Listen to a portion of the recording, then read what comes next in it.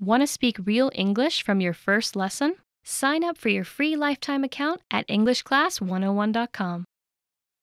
Hi everybody, my name is Alicia. In this lesson, I'm going to talk about some expressions you can use to talk about your hometown or your home city or maybe your home country.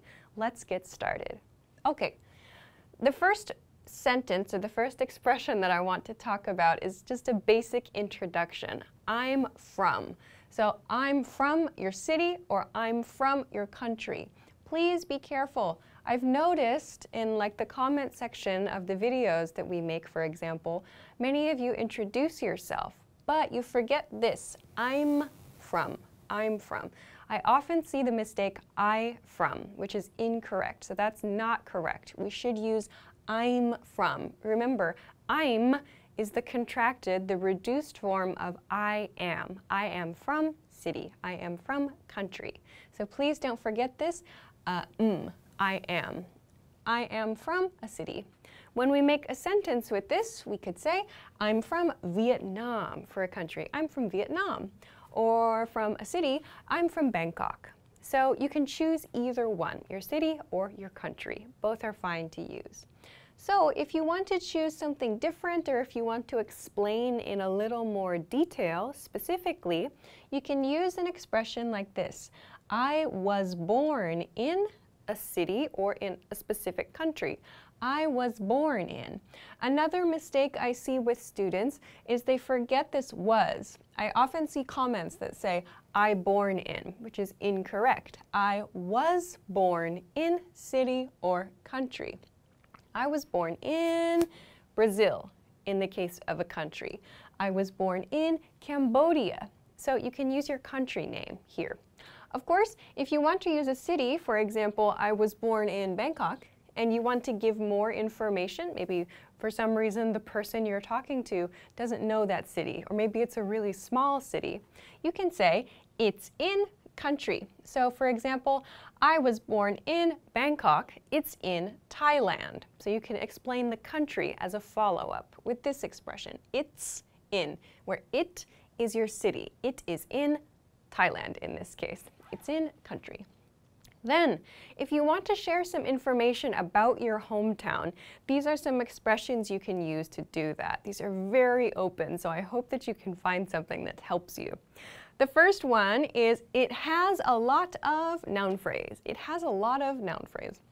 Here, it means your city or your country. It's probably best to talk about your city here, though if you live in a really small city, maybe you can share about your country. Maybe your country is small too, so it's good to share about something that's maybe easy to understand if you're introducing your city or your country.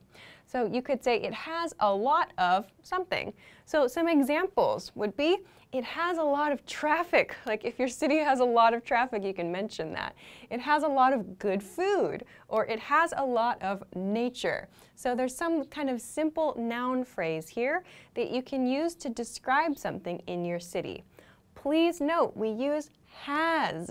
It has. The city has. So not is, we use is for adjectives. We're using has here because these are noun phrases. So you could say, it is a busy city, or it is a windy city, for example. But when you're using a noun phrase, you need to change your verb here. It has a lot of traffic. It has a lot of nature. So please be careful about this point. Let's go to the next point. It's famous for. It's famous for. So in some cultures, each city or each country maybe has some specific thing that city is really well known for. You can use this expression to describe that thing. It's famous for. Again, it is your city or maybe your country. It's famous for something. So again, there's some noun phrase, some maybe activity, some famous item. For example, it's famous for spicy food. Like my country is famous for spicy food, for example. Or it's famous for entertainment or nightlife, maybe. So think of something that your city is well known for. So like, for example, Las Vegas, maybe. It's famous for entertainment. That's something we could say about Las Vegas in the USA.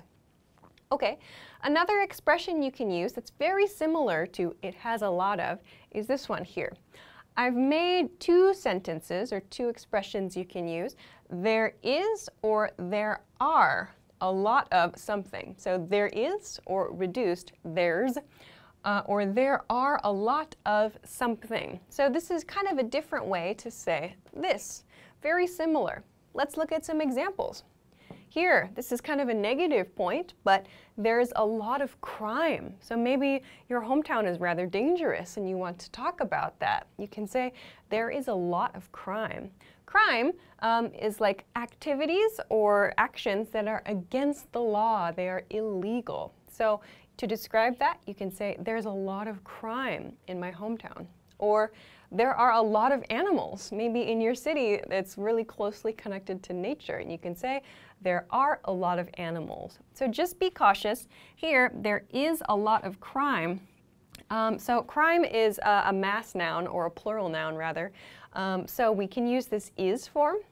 But here, when we have there are, we need to use this S at the end of the word. There are a lot of animals, the plural form. There are a lot of animals.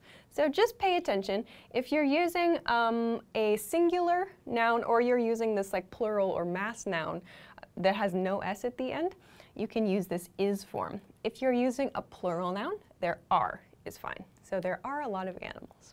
Okay, let's go on to the next one. Lots of people like to do something. Lots of people like to. And here we'll have like an activity, some kind of verb phrase probably. Lots of people like to go out at night. So for Las Vegas, for example, lots of people like to go out at night. Or lots of people like to do outdoor sports. So you'll notice I've got a verb here. Lots of people like to verb, and then some other information to tell us about that. Lots of people like to swim in the river. Something that is like an activity that's kind of unique or that's particularly interesting for your city. Okay, finally, the population. This is another one people like to talk about. If you want to be specific, you can say, of course, my hometown is very small, or my home city is really big. You can talk about it like that, yes. If you want to give the specific number, how many people, you can use this expression. Population means the number of people in your city or the number of people in your country. So the population is, and follow it with the number. The population is about 20,000 people, or about 150,000 people. I have people in parentheses here because we don't really need to use it, but you might hear people say people at the end of this expression. We don't need to include people here because we have population. We know population means the number of people, though sometimes we include this. You don't need to, really. The population is about 20,000 is perfect. Okay, let's go on then to the last couple points. The last points I marked here, these are about the weather. So a really common topic when you're talking about your hometown is the weather. These are a few expressions you can use to talk about what the weather is like in your hometown.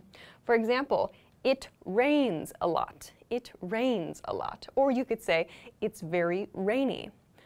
It's dry. You might say, for example, in the summer, it's dry, or in winter, it's dry. So it here refers to weather, like weather patterns. It rains a lot. It's dry. Another one, the weather is sunny year-round. So this is a word, or a hyphenated word, year-round, which means all throughout the year. So non-stop. The weather is sunny year-round. Another good word to know is humid. It's humid. So this is when, like, a good example might be like a tropical situation, a tropical city or a tropical country.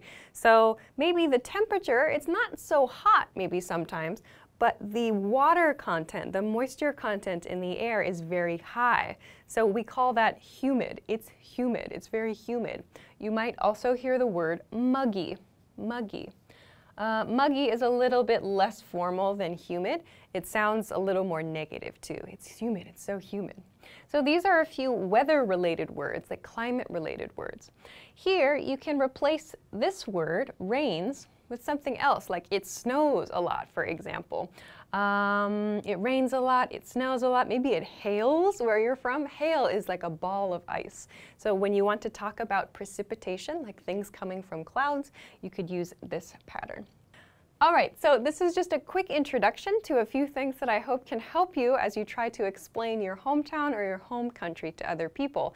If there's something else that you would like to know how to say, or if you have any questions or comments, or if you want to practice making an introduction to your home city, please feel free in the comment section of this video.